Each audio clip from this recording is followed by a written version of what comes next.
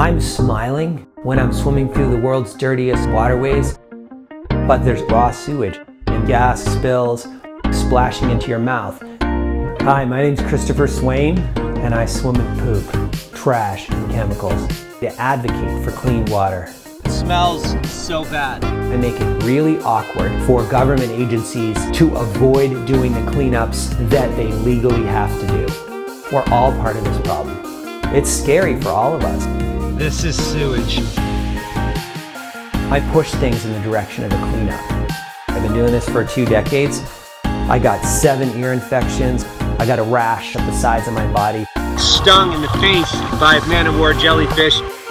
Nothing changes unless somebody's willing to put themselves on the line. I'm willing to risk my health for a better outcome for all of us. If there's any way I can support clean water, I'm going to dive right in.